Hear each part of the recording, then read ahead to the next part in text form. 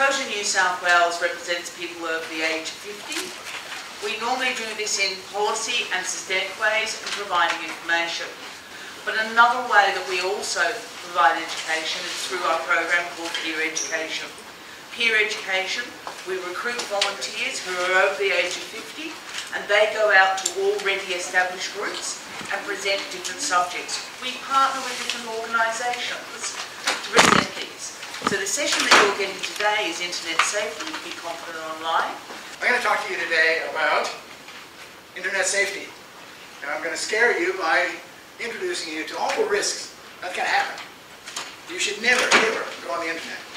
It is a nasty, horrible place. Then I'm going to balance off the stress by showing you how to avoid all of these nasty things that are out there on the Internet. This is about being safe on the Internet. It is not about using your computer. I'm going to cover 5 areas. What risks are involved in using the Internet? How do you minimize those risks? How do you create strong passwords? And more importantly, how do you remember them? How do you keep children and grandchildren safe when they're using Internet in your house or wherever you are? And finally, where do you get further information and helpful advice? Before I start, old technology. Everybody read that? Yes. What does that say? You're pretty cute too, I love you too. I'll come back to that. What are some of the risks? Somebody might gain your personal information, called identity theft, and then pretend to be you, and do get you into a lot of trouble. Give you a virus, scam you for money. The very first thing you do to protect your computer starts at home. You have good security software,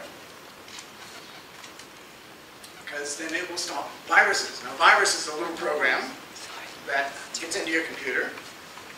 Can be innocuous, sometimes doesn't do anything. Sometimes it will steal all your information and watch while you enter your bank account numbers and stuff. You need to minimize the risk by installing good security software. There are some paid versions, there are some free versions. And to be honest, for general use, the free versions are just as good as the paid version. And I'll give you the names of them. They all start with, except for one, all start with AV, antivirus. It's Avira, A-V-I-R-A. It's free, it's good. Avast, A-V-A-S-T, also free, also good. AVG free, spelled AVG. And the one standout that doesn't start with AV is Microsoft Security Essentials.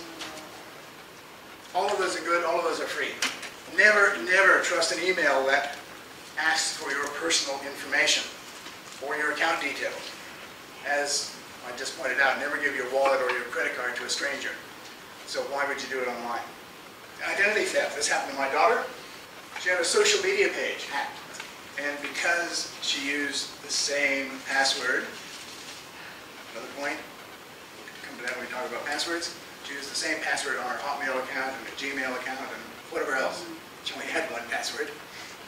And the hackers got into it, who knows how, and they hacked all of her accounts. Use strong passwords. Some people say change them regularly. My view, if it hasn't been hacked, I wouldn't worry. Never enter your personal details, credit card, account numbers, into a website you are not 110% sure of. Be very suspicious of websites or emails that ask you to update or validate your personal information. If you're shopping online, use secure methods such as PayPal. There's 2 or 3 other ones. PayPal is one of the big ones, or BPay. Now, BPay goes through your bank. Passwords, got to do this. You can't come up and do passwords. Passwords are difficult to remember. The rules are at least 8 characters. Mix of letters and numbers. And if you can do it, and I specify that a lot of sites will not let you do anything else. So if you can put in what's called non-alpha, non-numeric, space, ampersand, question mark, any of these, it dramatically increases the security. Best way to do passwords is what's called a passphrase. This is one. As it sits here, not terribly strong, but with very little effort. 1, capital L, whoops, 0, lowercase, space if you can do it, or not if you can't, capital 0. That then totally confuses anybody trying to hack it. And if you want to make it extra strong, you can put, for example, O2 on the end, so I love you too. You won't forget that. The children, if you have children and grandchildren in your place and they're using a computer, if it's in some place where adults are, not looking over their shoulder, that's not right, but somewhere where there's adults in the area, and just basically keep, out of the corner of their eye, just keep an eye on what the kids are doing. Set some rules.